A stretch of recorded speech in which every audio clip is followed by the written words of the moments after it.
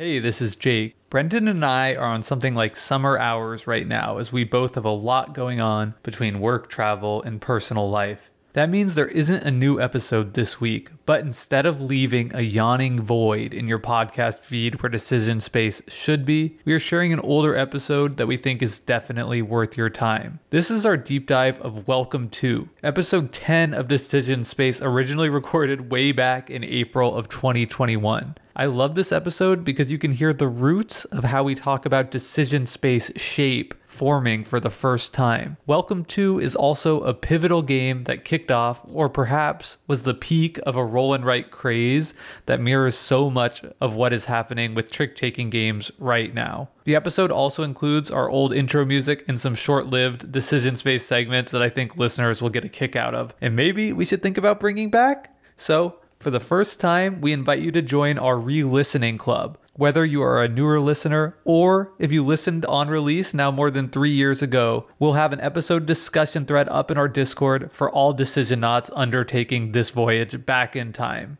See you there and enjoy the episode.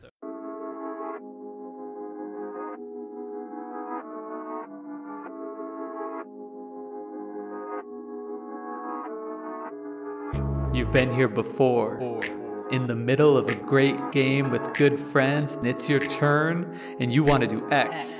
The thing about X is, it's your best move, but there's a catch. If you do X and the next player, well, if she does Y, then X won't achieve what you want at all. But you don't know what she's gonna do. And more importantly, you don't know if she knows what you want to do next, but you have a guess. So you make your move and do Z. At that moment, wherever you are, you're here with us in Decision Space. Welcome to Decision Space, the only podcast that takes place right here between the turns of your favorite game. I'm Jake. And I'm Brendan. And today we are discussing the flip and right / roll and right game, Welcome To. Brendan, how are you doing this afternoon? I'm doing really well. I am very excited to jump into Welcome To. Long weekend, first day off from work in like ages. So super excited to not be working and just be doing this and talking about games. How about you, Jake? I am good. Congratulations on the long weekend. Thank you. I'm doing well. Happy it's Friday, recording this at lunch. So that's always a nice break in the day. It's great when we get the opportunity to do this. Yeah, I'm excited about this conversation too. When we first decided to do this game, I was a little bit hesitant because I had only one experience with it. And it was kind of, it was just like nothing to write home about. But, I thought, hey, maybe I should throw Brendan a bone once in a while and do a game he actually wants to cover. So here we are. And I'm not going to spoil anything, but I wonder if that story will evolve and change just based on how many times you've been willing to grind this game with me over the course of the last week. Yeah, absolutely. Well, first, let's say for all our pre-planners out there, next week will be another discussion-based episode. So no game specifically to prep for there. But I think we can announce the week following that we'll be covering El Grande. The big one. Yeah, so that'll be a lot of fun. So check that out on Yucata if you want to play. You've got 2 weeks to study up, and then you'll be able to tell us how wrong we are and why we're wrong, which is we always love. Yeah, definitely. And we'd love to hear your thoughts on that game too. So if you would like to discuss with us in our Discord, check the show notes, and you can tell us all your thoughts on El Grande before we even share our thoughts with you. Yeah, we've got a pre-planner channel up there, so we'd love to hear your thoughts. And also, if you have specific questions you'd like to hear about on the pod, hear our thoughts on, that would be perfect. So we said 2 weeks ago that we were going to do a Where Is My Mind segment on every podcast moving forward, and then promptly forgot to do it last week. So totally slipped our mind. Over one. But this week, we're going to do it. So it's just kind of like, with the game on the table and your friends all around, planned your move to play it. Yeah. Turn order is last, so you're waiting for it, and you ask yourself, where is my mind? Where is my mind? Where is my mind? There it is. That's what I got. So good. Yes, I love it. That was fantastic. Also, I will be sticking to board game podcasting rather than pursuing a Grammy anytime soon, perhaps. All right. Well, I'll listen to that and then decide whether or not I can live with the humiliation. But why don't you go first and tell us, where is your mind this week? My mind is in 1999. I recently watched a chess video by a YouTuber named Gotham Chess. His name is Levi Roseman, and he is an international master in chess, and he does lots of cool stories about chess history and also strategy and that sort of thing. But this particular video was about chess history, and it was chronicling Garry Kasparov, the then world champion, the best player of chess of all time up to that point, versus the entire world. And this is something that had been set up by, I guess, MSN. And they brought a bunch of grandmasters into a message board, and they voted every turn what move they were going to play against Garry Kasparov. And the story of this game is fascinating because it was like all of these grandmasters, one of whom was not yet a grandmaster at the time in 1999, is this woman by the name of Irina Krush. She was just a teenager at the time. And on the 10th move, she advocated very strongly for what's called a novelty, a move that had never been played in chess, in recorded chess before. Maybe someone played it at a bar against their friend, but no one had ever played it in an official setting. And all of the grandmasters sort of put their head together and said, yes, Irina Krush's novelty is the best move. We're going to do it. And on record, Garry Kasparov was like, at that moment, I had no idea. That's where the game went off the rails for me. I had no idea if I was winning or losing. And I was so excited to be playing this game. And it's just so interesting to me, this whole story. I really recommend you listeners to go check this video out. I think if you just put into YouTube Garry Kasparov versus the entire world, it'll come up. But it's just this really cool story. And I think an example where something like this couldn't really happen today because it's so easy to just go to chess computers and they tell you exactly what the optimal moves are in different situations. Chess comes up a lot. So my mind is on this particular game because I think it's this magic moment in history where technology existed that allowed this game to occur, but not enough technology existed to make it not possible, right? The internet was in this perfect place. So really cool piece of history. And I think chess, as computers get stronger, and also as we have more time for recreation as people playing more games, just as we've talked about the future, chess is going to be this really interesting sort of, canary in the decision space coal mine of like, where do games go in the next 100, 200, 300? What's on your mind, Jay? That's really interesting.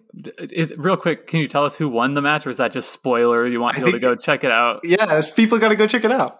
Yeah, that's awesome. I was thinking when you're like, if we did that today, and my mind immediately went to like Twitch plays chess against like Magnus Carlsen, and we're just like moving a knight like back and forth. And it's like checkmate in 3 moves. Totally. Oh my gosh. Okay, so all I wanted to do, so where is my mind? I've been playing a lot of Yucata, as I always do in this year of digital board gaming. And there was a game that was recently put on there called Key Harvest. So it's in the Keyflower series. It's a little bit of a lesser known one. So this isn't necessarily a game I think that we would do a whole podcast about, just because it doesn't have a big community. It's not like a super well-known game, but it is a lot of fun. And I've just been enjoying it. It's a super quirky game. It's a game with hexagons and several shades of green. So, it's like right up my alley. But essentially you're trying to build out your field, and you're placing hexagons in such a way that you can fit worker tiles into it. There's an interesting market where you have to like set a price for a tile you want to later play, and it has to last around the table a whole turn without anybody buying it for that price before you'd be able to play it. So there's just like a lot of interesting, quirky stuff going on. I've just really been enjoying it. So I'd recommend that if any of that sounds interesting to you, you go check it out, and you can play it for free on Yucata. That looks really cool. What player count do you like it at, or have you been playing it at? I usually play at 3 and 4. Cool. Well, awesome to see a key game in addition to Keyforge, not tied to the actual series, really, but then also Keyflower, which I brought up. That's cool that you're playing Key Harvest. I'll have to give it a check. Yeah. A look-see. Next up is our discussion of Welcome 2, and let's jump right into it. Brendan, with your amazing game overview. In Welcome 2, players take on the role of architects planning out suburbs, including houses, parks, pools, and fences on 3 streets yet to be built. The game is driven by a shared deck of double-sided cards. Each of these cards has a value on one side, ranging from 1 to 15, and an effect on the other that allows players to build parks, fences, pools, and increase the value of real estate on their street, as well as a number of other actions. Each turn, 3 of these cards are flipped over, creating 3 pairings between values and effects. Each player then simultaneously chooses one of these values and effects to utilize, one of the pairings, and fills out their individual player sheet accordingly. The value a player chooses represents the street number of a house. Like in real life, houses must be built in ascending numerical order on each street, so players have to carefully plan accordingly as they try to fill out each of the houses on their streets. As play proceeds, players also work towards completing 3 randomized shared goals tied to the arrangement of houses and sometimes other features in their suburbs. These goals provide a large bonus to players who complete them first and a smaller bonus to each player who completes them following the first player. Play proceeds until a single player achieves all 3 goals, or a player fills in all the houses on their streets, or if any one player receives 3 penalties for not being able to validly place a house on any of their streets in a given round. At the end of the game, players tally their scores, gaining points on a myriad of vectors based on the features and houses they've built and subtracting points for any penalties they've earned. The player with the most points is declared the victor. Welcome To is a flip and write game, and having a look at the scoring sheet and the sheet that each player is filling out, I think will give you a really clear sense of how the game works, so I definitely recommend taking a quick look and seeing what that looks like if you haven't already.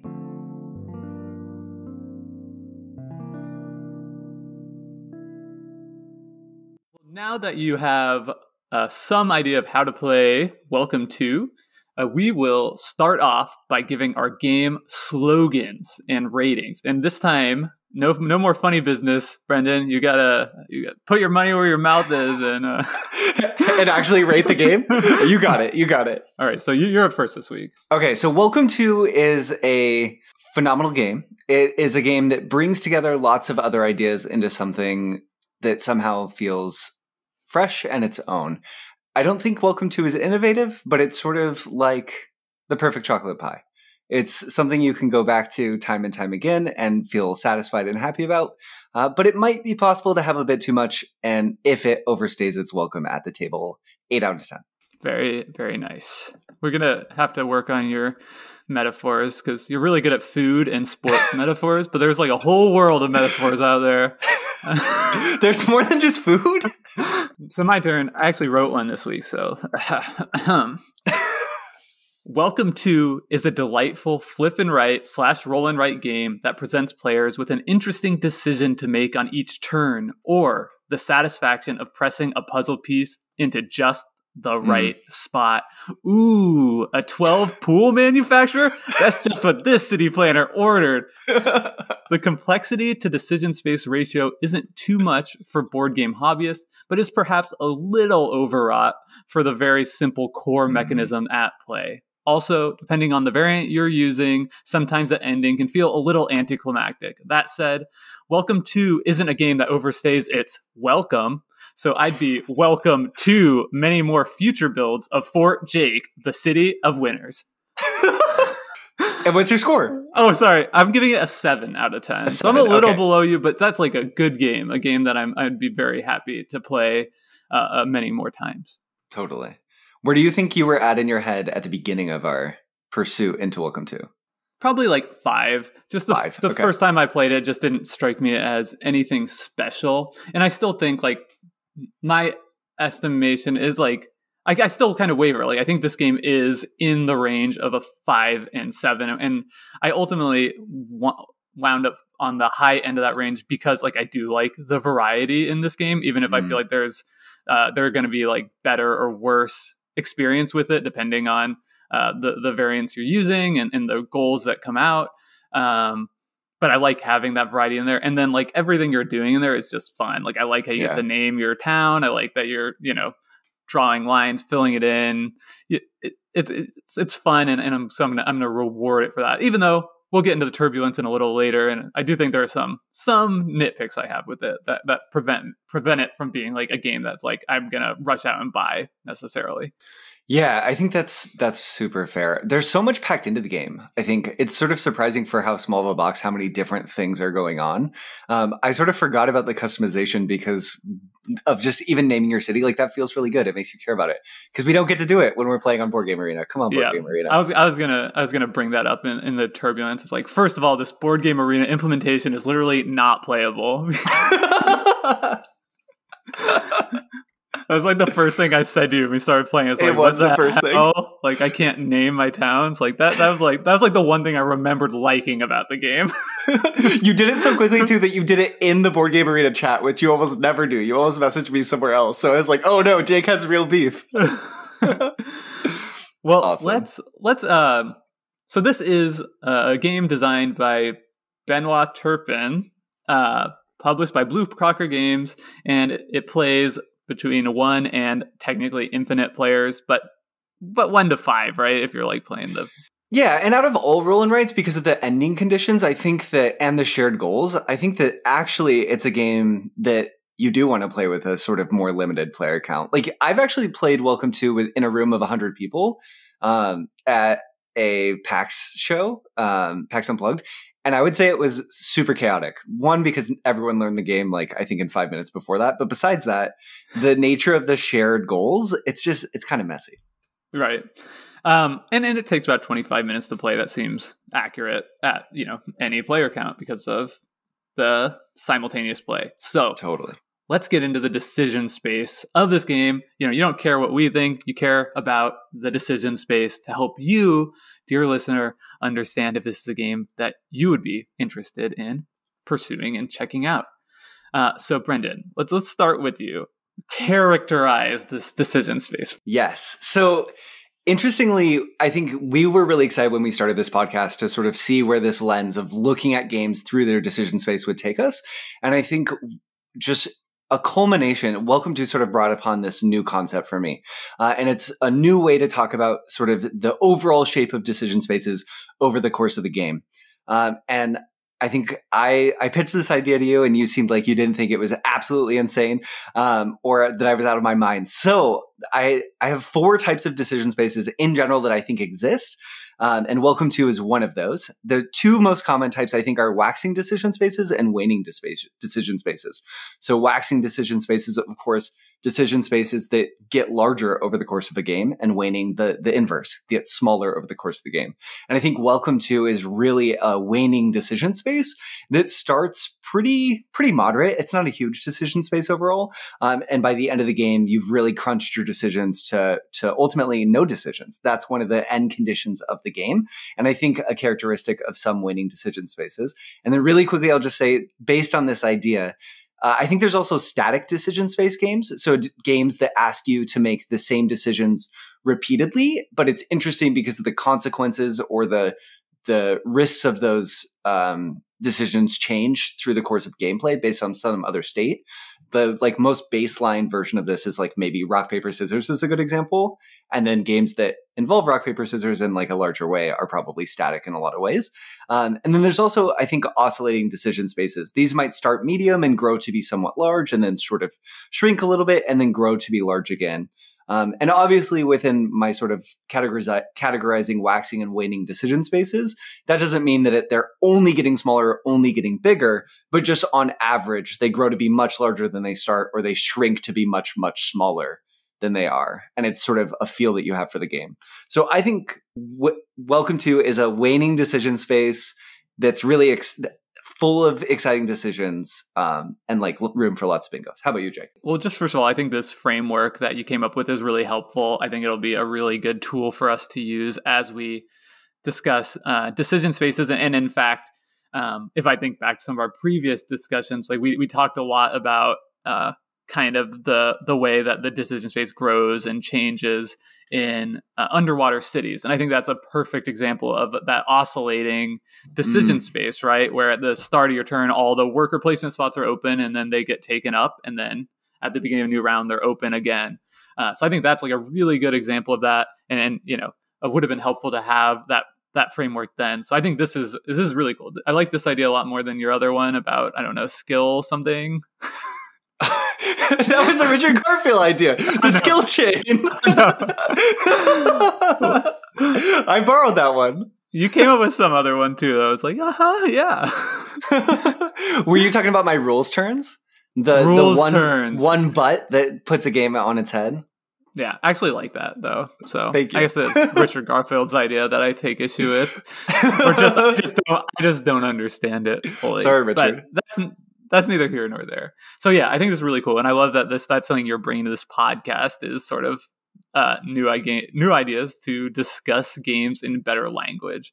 So that's cool, and I agree. I think this is a great example of a waning decision space game.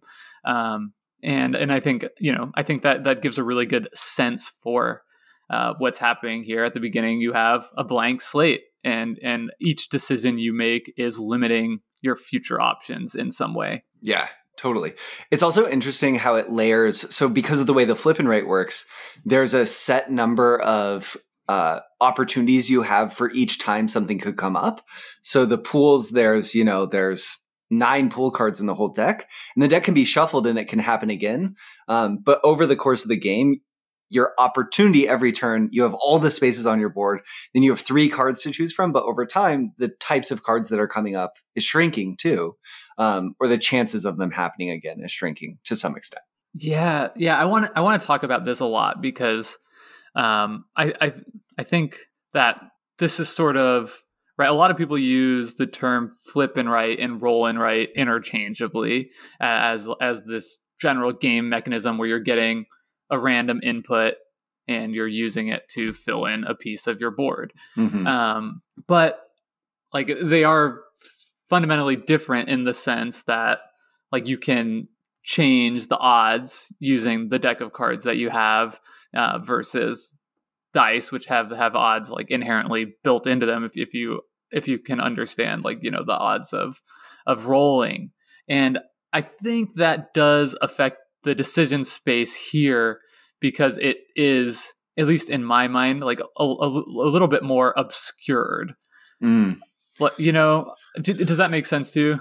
Yeah, it definitely makes sense because it's not the weight of game and the consequence of counting the cards. It doesn't. There's so much information that it sort of intentionally is obfuscated. It's really hard to know how much of any given thing is there. And then on top of it, you never know if because of the system of having a value tied to a type of object, it's just almost impossible to fully wrap your head around. You just sort of have a sense for like, okay, pools and temp agencies and BISs are more rare than landscapers and the real estate ones and fence people. I don't know. But in a game where you have dice, you always know. Yeah, what's up? Exactly. Like, if you're like, if these were dice, right, you would never want to block yourself out of a 7 because that's like the most common die result if you're rolling 2d6.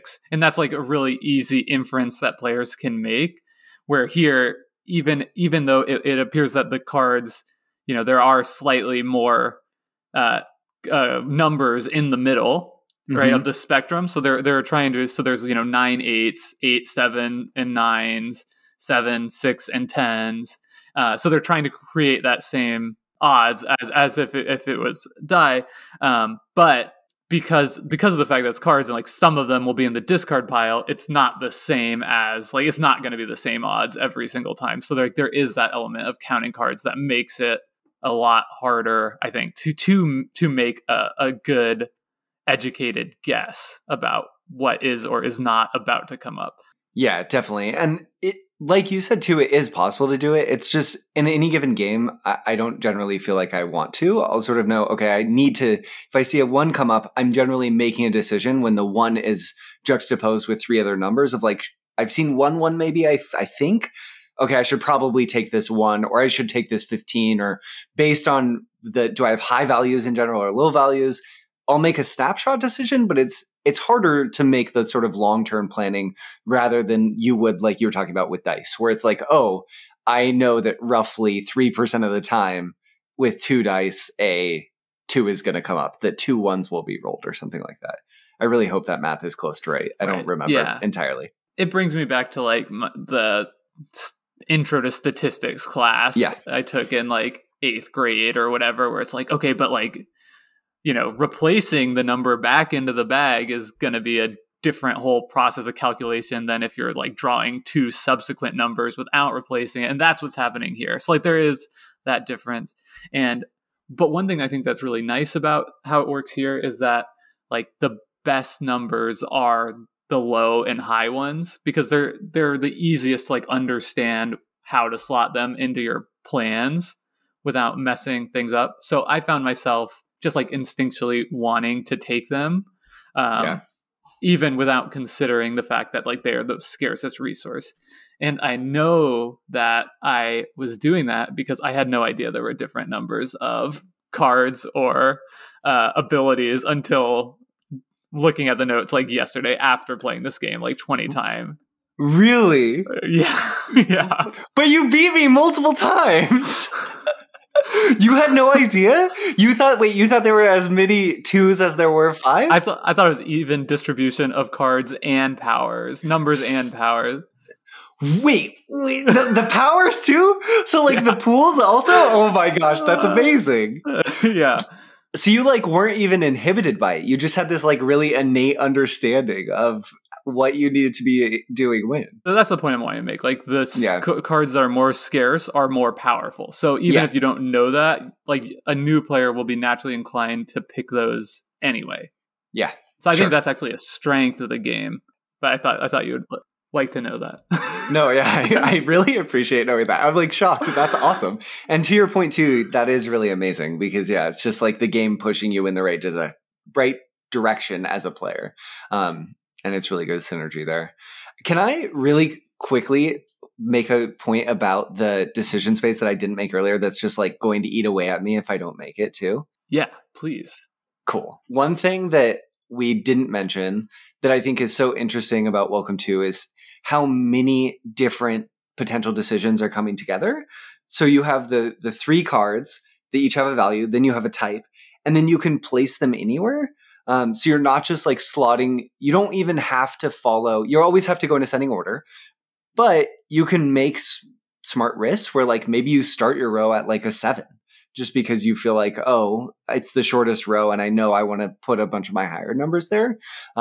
So it's not a yes-no decision like you might have in some roll and write games, but it's sort of like a yes, and then where do I want to slot this in? And I think that that's something that really helps the decision space feel so much higher is you have so many different knobs as a player that you can play with in turn and decide what your level of risk that you're comfortable with is, given your position in the game, how far the game has gone, etc. The game system is flexible enough that it really allows these open options to be fairly open. There are things you can do in the game that are still strictly wrong, right? You would never want to start your row with a 15 and then you wouldn't be able to play anything after that. So that is, we can say, objectively wrong. But like you're saying, you could go all the way up to like a 5 or a 6. And we'll kind of get into why you might want to do that as we talk a little later on about the scoring system. And that might give you it could be a big risk, but it could give you a real competitive advantage over other players in the game. And you would also want to factor in the number of players playing, because right, if you're playing a high player count game, if you're at the convention playing with 100 people, like you probably want to employ the highest risk strategy possible, because you're going to have to get really lucky in order to win. And that's a decision you can make as a player. Totally. Great point, Jake. All right. So should we talk a little bit about some of the other decisions that are made in the game with some of the powers? For me, pools are the most guiding and important power that can come up, because I feel like the points of pools are so powerful and they're so specific, given that they have to be tied to just specific slots. So I feel like I've been wanting to ask you this all week. When I'm playing, so much of my general play gets structured around, okay, I have to make sure I can fit these pools in where I need them to go.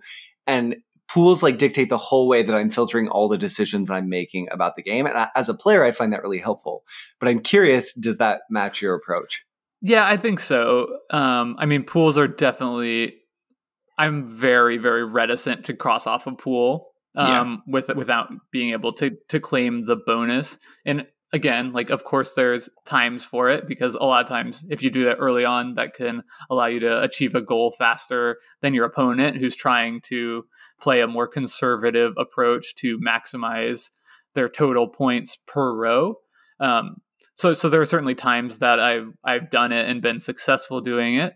But I agree, they're really strong, and definitely, it's something that I'm waiting as long as possible to cross off without the bonus. And the flip side is they're also one of the reasons I would take a higher risk line. I'll start a row with like a 4 or 5 if I can cross off that first pool, because you just know that like a 1 that happens to also be a pool, it's just not very likely to come up. And that was even when I thought that there were the same distribution of 1s as everything else. I was like, even then I was like, that's just too risky. I can't wait for that. Yeah, totally. So let's see, some of the other, I guess, another decision with one of the powers that I think is pretty interesting, that we did talk about a little bit, are the biz cards. Is that like biz, like a business address? Like, I think it's pronounced bis, which is even stranger. And it's really just like when you have like it is like A and 14A and then 14B. And it's like a very specific technical city planning term that they just decided to throw in there. Yeah. So anytime I see like a 14, like a B on an address, that stands for bis. Yeah, you can call it exactly. Yeah. 14 bis. 14 bis. Yep. See, like that's just another reason we play games. We get to learn new things. So there are these cards called bis cards that allow you to duplicate another one of your numbers in the game, but with the drawback of if you use too many of them, there's a bis track that you're crossing out, these tracks that are going to give you increasingly high negative points. So I found myself like very hesitant to use these cards ever, and it was almost like a last resort situation. But I think they do enable certain other strategies of like kind of rushing to goals. I mean, how are you thinking about these in the game? Yeah, so we've talked a little bit about, just casually as we were preparing for this episode, about how they have multiple negatives too, because they also they give you the negative points, and then they also don't let you build fences, so they require really intense planning. Basically, one thing I really like about the bis cards, it's the only way in the game that you're allowed to fill in 2 slots on a board. So they're the one tool that players have to speed up the game, outside of, say, writing a 15 on the very left just because you want to set yourself up for penalties intentionally, which is a pretty edge case thing that I don't think a lot of players are doing, because it's pretty tough to win a game of Welcome To by forcing the ending intentionally. The penalties do hurt.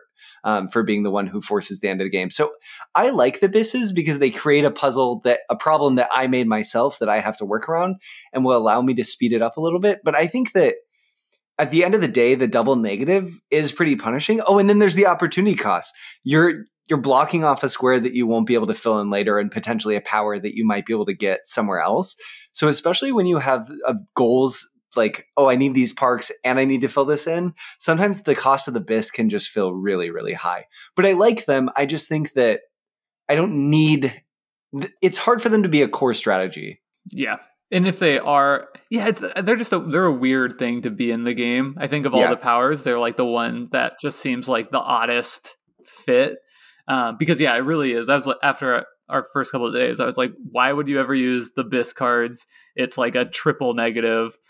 Because of all those reasons you just mentioned. And then towards the end, I did come around. I was able to win a game by like going heavy on that to achieve all the goals and the end game faster than you were expecting.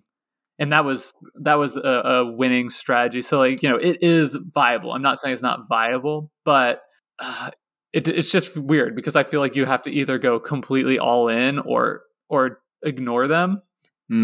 Where all the other cards, powers are tools that you want to use all of at the right time and in the right situation, and it's just a lot of complexity. It's like by far the most complex rules grid of any of the cards powers. So I don't know. It's just a weird little weird little power there. Yeah, totally. I definitely have found that when I've played beginner games, sometimes I've played this game with my mom one time actually, and we in teaching the BIS rolls, it was just a sticking point. She was like, "I don't get it. I don't get it." I was like, "Whatever. Okay, we'll we'll ignore those cards every time they come up and just won't worry about it." And we still had such a fun game of Welcome To, and I'm glad they're there because I really enjoy playing with them. But you're so right. They are sort of one of the things that's contributing to some of the complexity. And I don't know that the decisions that you get to make because of them, that there's a huge payoff. I don't know. We've been sticking to the BIS so much in the discussion, and I think I'm really curious what you think of this next power. We started playing with them halfway through the week, and that's roundabouts. You probably aren't getting specifically into your rules explanation, but what they enable you to do is before you take your action for the turn, you can draw a circle and essentially splits one street into two. So it allows you to start a whole new string of numbers. And unlike this, the roundabouts just do everything for you that you could possibly want. They're so incredibly powerful. So, I mean, I guess that's kind of like where I would start. I guess like just my general sense is they really reduce the amount of like randomness in the game. Like the factor like random outputs play to the result of the game, because skillfully they're so skill intensive in the sense that like they just allow you to like really get yourself out of jams that would otherwise be punished by randomness. And the first one's pretty cheap. The first one, so you can play up to 2. The first one you lose 3 points, so you only have to pay 3 points for them. You do get to speed the game up. So I said earlier that BIS is the only way that you can speed the game up, but if you are playing with roundabouts, which are optional, they allow you to speed the game up too. And then the second one costs 8, which is pretty high. But like you're saying, Jake, sometimes you need 2 roundabouts, and they are so powerful. 2 fences, you can generally cover the cost if you sort of place them smartly anyway. I agree. I think it might be the single most powerful thing in the game. I mean, it is. Yeah. I mean, there's no way around it. It definitely is. Yeah. I wonder if like, not that, I feel like I always do this and then people are like, you're dumb. But like, I wonder if it needs to have the fences. Like, I feel like it would be plenty strong if it didn't like also build a fence on either side, which, the fences are, we'll talk about, but they're used to basically segment off your street to enable you to score points. So it's, sure, it's a negative, but it's like you say, it's like giving you points. It's probably going to make up for it, and potentially, and very often more so, because not only is it segmenting off to give you points for those lots, but then that can also allow you to claim achievements earlier on. So it's like a triple positive in that sense. And of course, probably the biggest advantage is the fact that you can start a whole new street, which just opens up like so many more points in terms of the pools specifically. By just creating a huge bank of more viable numbers. Totally. It's very interesting to me because I feel like roundabouts really warp the game around themselves in some ways. Like when they're utilizing the game, you don't have to use them, but they're so powerful that you'd be really remiss not to. And they enable a lot of really creative decisions within the game. So on paper, I feel like everything about them, just when we're talking about them, I'm like, yeah, I should like these. Everything about what they do for the decision space, I feel like like as we're having this discussion, I'm like, why don't I like these? And this comes down to a matter of taste. But I feel like I've come down on, we've probably played maybe 8 games with and 8 games without. That might be a little high just this week. And I've played a bunch of Welcome To before. But as a matter of taste, I don't really like playing games with roundabouts as much as I do the other. And I feel like part of it is because it messes with the core waxing sort of frame of the game, because it's a way to sort of upend what's happening in the decision space and open a ton more decisions in the game. And it really just changes the feel of the game. And it creates it. In some ways, I feel like it pulls the rug out of the excitement of the game, because part of the fun of Welcome To is watching that decision space wax. Excuse me, I said waxing earlier. Wane, as it wanes down. and then seeing if you're going to make those hits or not, and who's going to get lucky, and have you planned really well for that waning decision space. And then roundabouts just sort of say, oh, whatever, like, don't worry about it. You can just like cover your mistakes here and it's okay. I agree. I think it takes what's like otherwise a really tight game and it makes it almost too loose, where you're just like, with roundabouts, the early part of the game can just be like, I'll just play pools wherever and I'll cover up for it later. And it's like, okay, where, like all those like really tough decisions, like, ooh, do I like start this row with a 4? Am I willing to take that risk that we were talking about before? It just makes it like, yeah, of course you do that because you're not going to get punished for it. Yeah. But I mean, I think that is kind of a good segue to a little bit of turbulence.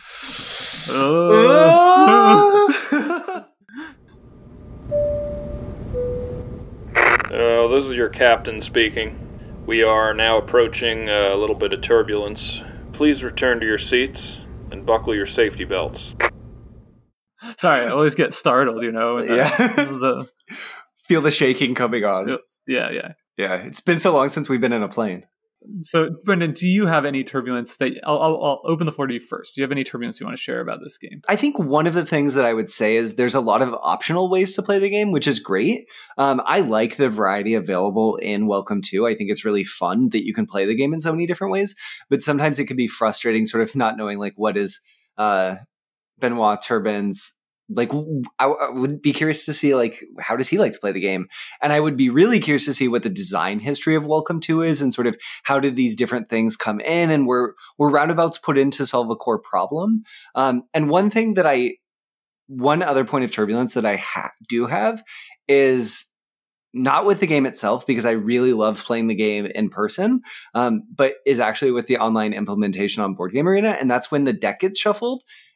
So whenever there's 3 shared goals and the first player who achieves a goal gets a higher point total for that first goal they got, it works for the other 3 goals too, the first person who gets it. But the first person to achieve a goal in general, one of those shared goals, gets to choose if they'd like to reshuffle the deck or not. And I think that's really a great design feature. It adds a lot of complexity to the game and decision space. But just in the BGA implementation, so often like, wait, did the deck get shuffled? I don't know. Do you have turbulence, Jake? I do. I have a few points, and that's probably going to be a pretty regular kind of point of feedback. Is we had felt the same way about Underwater Cities, right? It's like, just tell us like what the best way to play the game is. And here maybe it is. It seems like both of us kind of prefer the base rules anyway. It's a tough thing to be critical of like giving variety, because obviously, it's like I'd rather there be more content than less. But at the same time, we want that best experience. And I think for me, I guess the pitfalls I find with this game are like, I love the theme. I love, it's a pleasant play experience, but like just beneath the surface of it, I feel like this is really a game where there's not that much going on. Like the core mechanism of the game of, filling out numbers in a sequential order is so simple, right?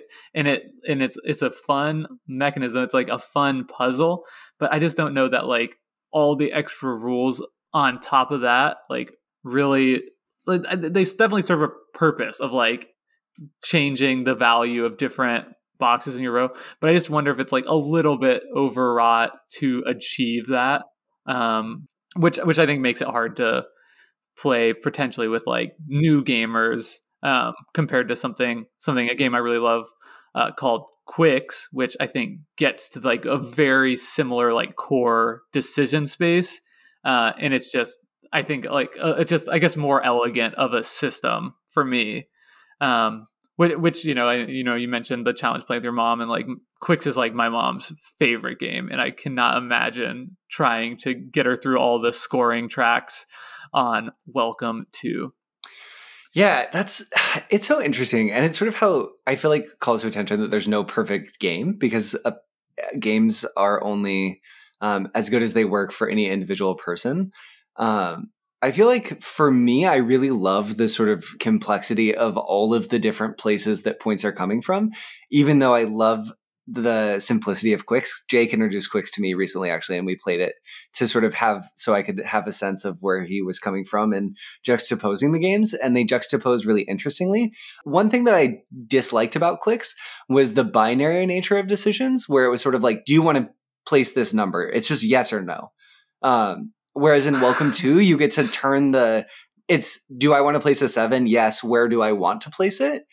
And I wonder if there's like a different version of Welcome 2 that has less rules overhead, but plays with that mechanic a little bit more, that could work on a simpler level for like gamers who don't love a ton of rules overhead. Like I said in my slogan, I think that it's not like a horrible mismatch of complexity to mechanisms. Like, I think it's a pretty good sweet spot for like a hobby board gamers. Yeah. And I mean, I think that's why it's like the 126th best game of all time, according to like the consensus of users on Board Game Geek. So, it's a very popular game. And I think, that demonstrates like that it is a good match. And I mean, I've really enjoyed my plays of it. When I'm playing this, I'm like, this is sweet. It's basically Qwixx, but like with like a lot more rules, which is fine. Like I like that, but I just thought it was something to point out. And then the other, I guess my biggest issue with the game, and I think this gets to your point about the tightness versus looseness of the roundabouts, right? I totally agree with you with the roundabouts. It feels too loose, and it makes the other decisions not interesting enough. But without them, I feel like a lot of times the end of the game is anticlimactic because it just comes down to both players putting themselves in similar spots. And then it's just like, who's going to get lucky on the last 2 or 3 turns. If I need a 4, a 6, or a 7 to come up and you need a 8, 9, or 10, I feel like that's very frequently, especially when you're not playing with roundabouts, kind of the ending game state. And yes, like one person has put themselves in like with slightly better odds. Maybe like you have one more number that can hit than the other person. So it's not as though the decisions that you've made up to that point are for naught, but it does just I did just kind of come away with feeling the game like, like I got pretty lucky there, so I won, or like, I really felt like I was in better shape, but then I got some bad draws and I lost. Which either way, it's like the whole play is pleasant, right? It's like really fun. I really enjoyed getting that point, but then just like that at the last moment, I'm just kind of like a little bit soured on the play experience. Yeah, I think that's fair criticism, and it's something that can especially come up when there's 3 objectives that feel it's very difficult to achieve all 3 of them in the game space. Some of the objectives cards, there's a big range, and there's a lot of objectives cards in the game. And you add even more when you do the advanced variant with roundabouts. But some of them are just so much at odds with each other, it can be hard to achieve all of them. So then it leads to the game sort of feeling like the end is a little arbitrary. Though I will say, one of the times we were playing, you messaged me and you're like, oh, you missed your thing, so I beat you. And I was like, I made some really dumb choices, Jake, right at the end, because I was like trying to make these stupid, risky decisions. So I feel like for me, I don't know. It's weird because I liked playing this game competitively with you a lot this week. It was really enjoyable. But for me, Welcome 2 is also just the core play is so pleasant that I almost don't mind that it comes down to like something that feels somewhat random in the end, just because I like how it plays, and I'll play another game after and see who wins that one. And I do think that the better players will tend to win on average more often, Yeah, I agree. And I mean, and that's like probably, again, like a really common criticism of this genre of games. Like the same thing is absolutely true in Qwixx. I just, for whatever reason, like I just find it a little bit more palatable there, maybe because there is just like a little bit less rules to internalize, right? So it's like if I'm not playing with as many systems and trying to manipulate as many systems, then like the randomness of it is like more on its face the whole time. Yeah. Where this, like, it kind of hides for a long time, and then at the very end, it's like, oh wait, no, this is a very random game. Here it is. Yeah, sure, that's totally fair. Yeah, and the consequence of the randomness just hurts so bad at the end, since that's one of the end conditions when your decision space has waned to 0. that's like a lot of turbulence, but I feel like those things are really nitpicks and like much more nuanced perceptions of the play than they are like to say this is like a poor design in any way at all. Yeah, agreed. This is a game that I found really, really enjoyable and would look forward to playing again. All right, well, let's jump to our last topic here, which is just talking a little bit about the scoring system in the game. Does that sound good? Yeah, that sounds great. It's really interesting because Underwater Cities already came up in the discussion because of the oscillating decision space, but that's another episode where we talked about shared goals. And I hated those shared goals because they were winner take all. And the shared goals here are a type of shared goals that I really like, which are winner gets the first one to achieve it gets a benefit, but everyone can still achieve it. I guess I'm curious, maybe you didn't even want to start with the city planning cards in this discussion. And if so, I apologize. No, let's do it. Curious what your sort of thoughts are on them generally is, because I feel like the city planning cards are one of the best things about the game's design and keep it feeling the freshest, because I found that even without playing with roundabouts, every time we'd start a new game, there'd be 3 new city planning cards. It really would change the feel of the game overall. So like totally successful in that sense. I guess I don't really agree. I felt like the city planning cards that were based on the site, like fencing in different lots, didn't really change the decision space for me very much, based on like, okay, so this one requires a lot of 4 houses and a lot of 3 houses, or this one requires like 4 lots of 2 houses. Like I felt like my decision making going into the game would be like, just based on like the first few numbers that came up, I would just kind of like internalize like, okay, this is the goal that is probably going to be easiest to achieve. I'm going to go for that one. Or if like, okay, well, 2 of these goals require a lot of 4 houses, like I'm going to start building a lot of 4 houses. It didn't really change that much based on what they were, but I really liked the ones a lot.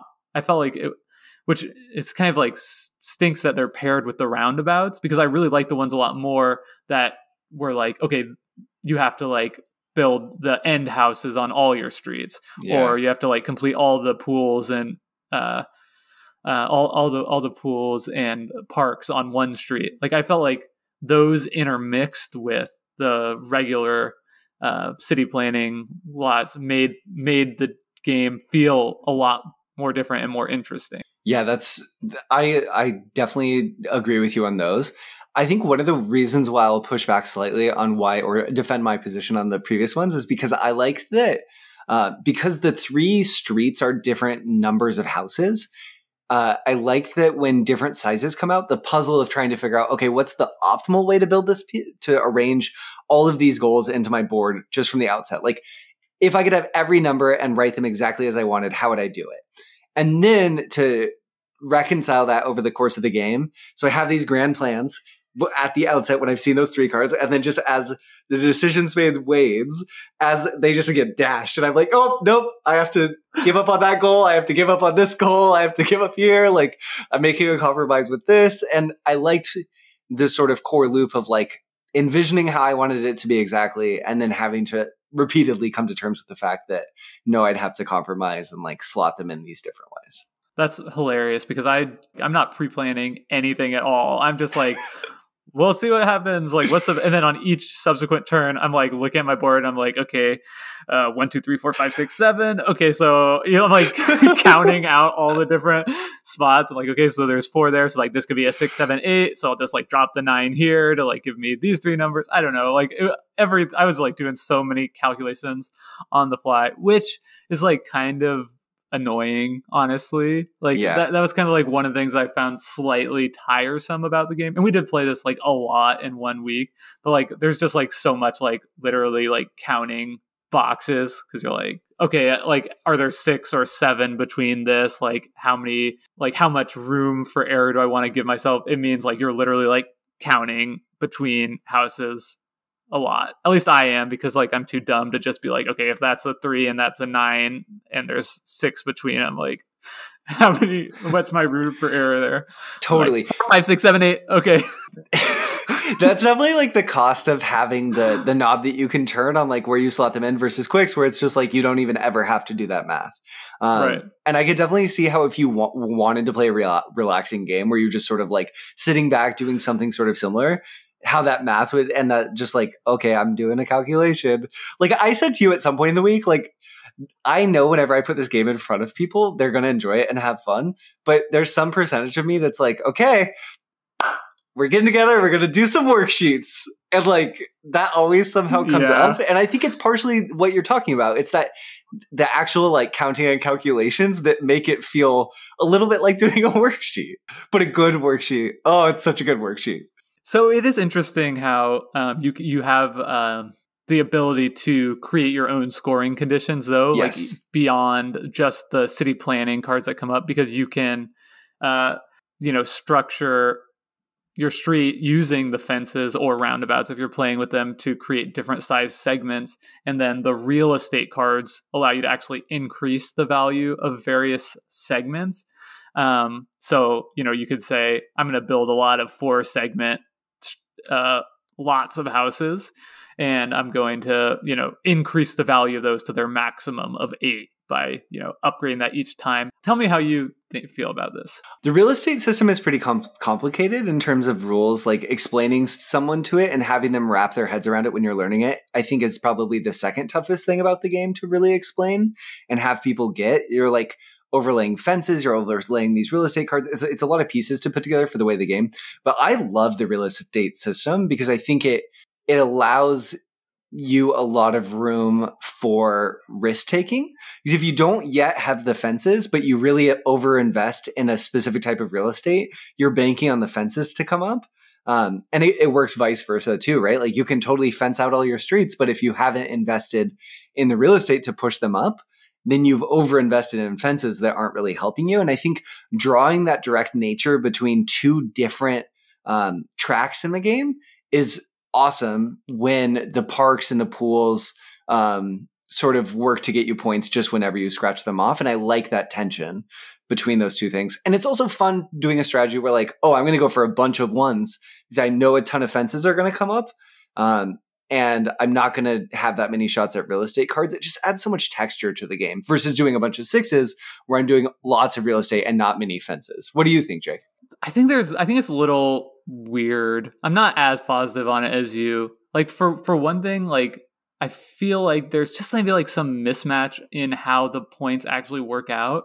So like 1s can a lot of 1 can be maxed out to 3, and you only have to use 1 real estate. So you're getting 3 points per house, whereas any of the other segments of houses fully maxed out are equal to 2x. So a lot of 2 fully maxed out would be worth 4 points, where a lot of 6, if you fully max that out, would be worth 12 points. So that's just weird to me because like 1s are like the easiest to get, like they're the easiest to complete and they're worth the most. Like I feel like the game should reward you maybe for creating a lot of 6 houses, which is harder.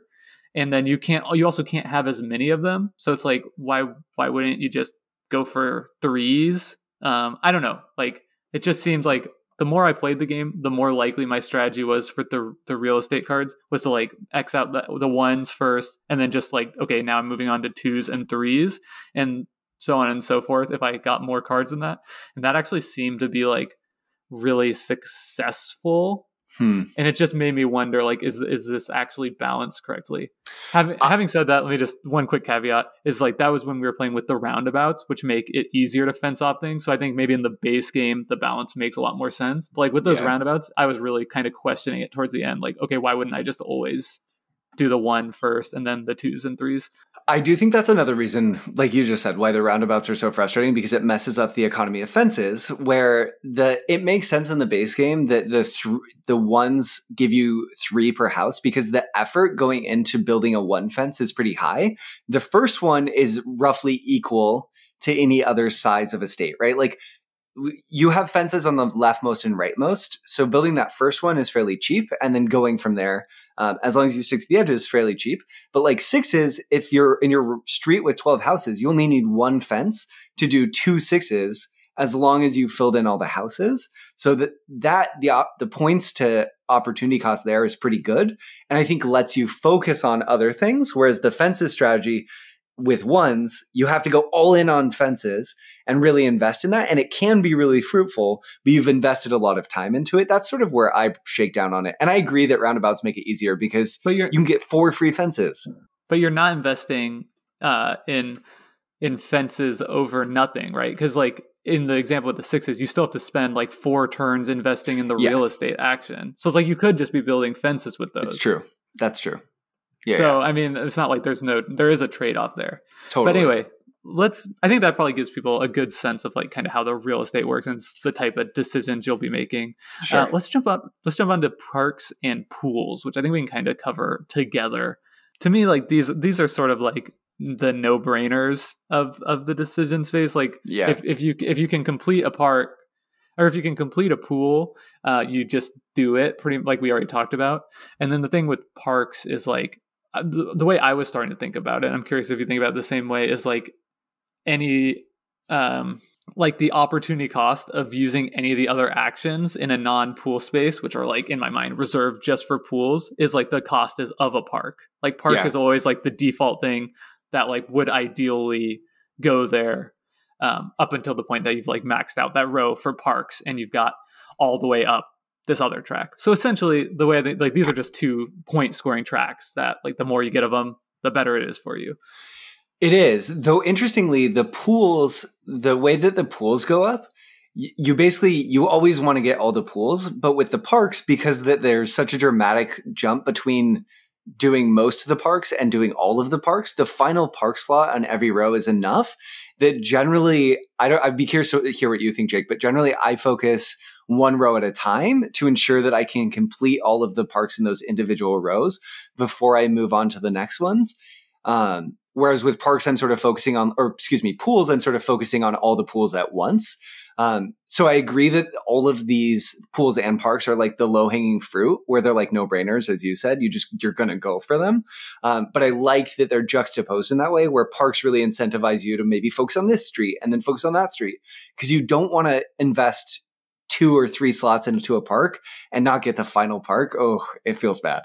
Yeah, that's interesting. I actually inverted on you just a little bit in how I think about it. Because like I, instead of like focusing on like 1 row at a time, I would just be like, this is my row where I'm not caring about parks. You know, and I'm just going to use this row to do my real estate and fence building actions, because I'm probably not going to be able to get all 3. And it doesn't really matter which row that is to me.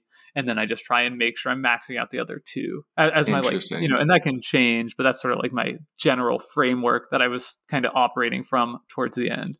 And I'm greedy and I like taking risks. So I was like, I'm always trying to, my core goal, get all the parks always, which is so hard. And it's probably not smart because the top row for parks, it's only 10 points, I think. So yeah. Okay. So the last scoring thing is the temp agency. And honestly, when I was like looking at these notes, I had to like look up, like I could not remember like what this even was in the play, which maybe speaks to like the impact of it. But essentially the temp agency is the ability that allows you to increase or decrease the number associated with it by 2. And then you get to cross off one of your temp agency track markers. And if you have the most at the end of the game, you get 7 points, I think. And if you have the second most, you get 4 points. It is more interactive than the other ones in the sense that it's like a majority thing. But I don't know. How do you feel about these? I don't love these. I love the effect. I think it's really cool how these enable you to place a 0 or a 17 on your board. That feels so good. It feels so good. Yeah. And it honestly, like usually it's not very consequential that you do it, though I like that it's another way to sort of put that pool in the number 1 slot and then have a way out of it. But generally it's so rare to get 1s, 2s, 14s, and 15s that I don't know. Like, oh, I have a 17 at the end. I'm probably, do you see what I mean? Like, I'm probably not going to get the 14 and 15 always anyway. But I like that they exist. It's fun. It gives players flexibility, which I think is really important in the system. But the scoring is like, I think I leave it. Yeah. I think you're a little bit underestimating the impact of that. Cause like that's a whole extra like value that you can use anywhere in the row. Sure. I would like put like that like towards the top of my like tier list of like a first turn pick if I could take a 0 or a 16 plus, because it just like it's going to make your life easier for the whole rest of the game. But yeah, I agree. I mean, the scoring is kind of like, it just wasn't big enough to really matter, I think, in any of our games. But also that's because it's a 2-player game where it's like the difference between 7 and 4 is 3 points at the most. Whereas if you're playing 3 or more, like the difference between like 0 and 7, that's pretty significant. Generally, too, I found myself, so the way that a lot of our games played out is Jake would go up to 2 or 3 of these temp agencies, and I just wouldn't want to fight. And I'd just be happy to sit in second with 4. And then if they came up and I needed it, I would take it, but I was never going to focus on it. You know, it's never going to be your focus. Do you think that's a fair characterization, Jake? I feel like you were always like, I'm going to get to 7, and I'm going to stay at 7. I was definitely probably a little more like, I was factoring it in, I guess, as part of my calculation a little more than you. It's like, okay, well, if I do this, then I'll be ahead on him. And then I can just like stay ahead so easily. Yeah. Because like, right, there's never going to be an opportunity where like, if you take one, I couldn't also take one. So like once you're ahead, if you want to keep it, like you can just guarantee you're never caught. Also, they're the easiest ones to place. It might be interesting if a majority marker scoring was like one of the ones that was actually more difficult to place. Yeah, that'd be interesting. That might have created a little bit more interesting choices, but yeah, I mean, kind of a little bit like womp womp on that one. So, I mean, at the end of the day, like the scoring is, I still feel like this game is, it just, at the end of the day, like the scoring means like this is like Quicks with a ton of tracks that you can move up. And like, that's not like an insult. That's like, because like board gamers like love tracks. It definitely changes the, emotional response of like getting a perfect match on your pool or whatever. It like really feels great in a way that you don't get in a game that doesn't have like, these point scoring tracks move up. So like they're there for a reason. It's like fun, and I'm not like shaming anyone for liking that, but I'm also just like, when you kind of like take a step back and look at it, it's like we're playing Quicks with a bunch of tracks, right? Though I will say I come down on, I still think I like Welcome to much more than Quicks, but I think it's because I like, weirdly, the theming kind of works like for me. I don't know that I love that it's like set in the 1950s suburbia, but I like that you're building cities. That's very fun for my brain, and like arranging everything. And like you said, I think there's just room for more bingos. Going back to, I mentioned this weirdly, now it's come up yet again in the Underwater Cities episode. I mentioned Susan McKinley Ross's GDC talk. She's the designer of Quirkle, not Quicks, Quirkle. And she talks about how bingos, that's just what she calls them, are one of the most exciting moments in games, and games that leave room for bingos are really fun. And I think that's another really core strength of Welcome to, is because of the waning decision space and the way that the randomness works. There's just moments where you get exactly what you need and you're just over the moon, It's so fun. Totally. That's the masterpiece of this game, is that no matter what on your turn, you're either going to get an interesting choice, right? Where it's like, I have to actually think about which of these to take and when, or if it's not that, it's like perfect. And you're like, let's go. This is exactly the number and power I needed. So it's like until the very end of the game, like every turn feels great. I still feel like maybe the end of the game lets it down just a bit, but like the game is so like, the word I keep wanting to use, like, it's pleasant. Like the theme is so pleasant. You're building a little city. That's nice. You get to like name it whatever you want. Like that's fun. You're putting pencil to paper. Like that's tactical and great. Like, all those things, like it definitely makes me want to like keep going back to it again and again, even if there are like a few things where I feel like, the mechanism under the surface are just like poking out just a bit, So I have a question for you. If let's say pandemic is in the back rear view mirror, you're going on a trip, not to like hang out with some board game friends, and you can bring Quicks or Welcome to. You can't bring both of them. You can only pick one of them. Which one are you going to grab? This is not the way you want me to answer this question, but like my wife Bridget hates Quicks, and she does not want to play it. Interesting. She just thinks it's like too random and crap. So I would pick Welcome to every time. Does Bridget like Welcome to? Well, actually, I don't. She hasn't played it. Interesting. I'd be curious to hear if she thinks it's too random and crap, or if she likes it. Yeah. Well, maybe now I do need to get it to play it with her and report back. Yeah. Interesting. But I think like if I own Quicks, I'm happy to own Quicks, and the reason I own Quicks is because it's so great for an intro game. It's a game like you can literally play it with anyone. It's a game I played with my parents. I played with Bridget's parents, and it's like always been a hit. It's like, you know, because it's so stripped down. It's like it just like maps onto people's mind in the exact same place Yahtzee maps onto their mind, and you see there's just like no mental barrier to get back, which you definitely have with Welcome To.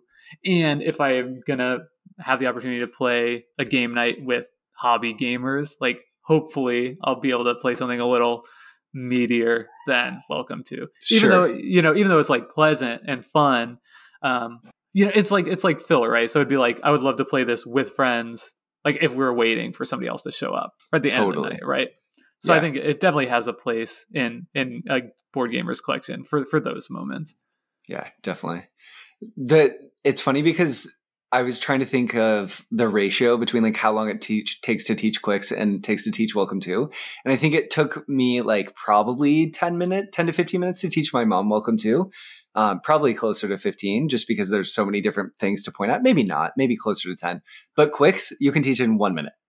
It's like truly a 1 minute teach. So yeah, I agree. I love Welcome To, and I feel like I tend to lean lighter, especially in my physical game playing when I'm in groups. And a game night where we just play Welcome To 3 times, like having a couple of drinks, you know, just kind of chatting casually while we do it. Super fun. But I enjoy Quicks, and I want to play Quicks. I want to play Quicks around a table with people because I feel like the table experience of Quicks would be really exciting. Just like with Welcome To, when everyone's waiting for the 9 pool that everyone needs, and like you know it's coming, and then it flips up, and everyone goes ballistic, like because they got the pool they needed, and pools become sort of a shared experience because you all have the same holes. That's really fun, and that's something that I felt was a little lacking in and you did too. It was sort of like we kind of shared the moments a little bit, but we didn't quite get as many as we would have. Yeah. Around the table, you definitely get like, oh, another 8. Like, what the hell, you know? Yeah, totally. which is like the quintessential Quicks experience. Like, you keep rolling 7s. Like, will you cut that out? Like, you know. So anyway, I think with that is our conversation on Welcome To. It's over. This podcast is done right now. Thanks for listening. Follow us on Twitter. Follow us on Twitter. Watch us on YouTube. Tell your friends. Make smart decisions. And we'll see you next week. Yeah. Talk to you soon on Discord. Bye. You are now exiting the decision space. Thanks for listening. Please take care and enjoy the rest of your game.